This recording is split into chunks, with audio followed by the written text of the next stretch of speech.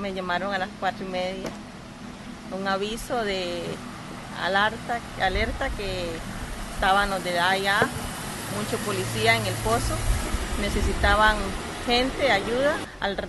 Como a la media hora regresaron otra vez al pozo y vieron y se fueron.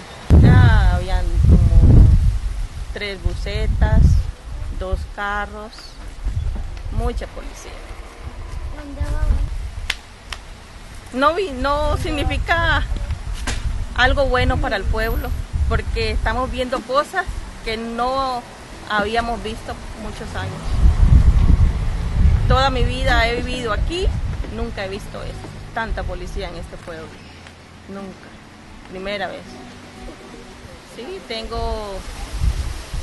usando el agua y para mí todo está bien, pero no sé por qué AyA quiere tomar el agua.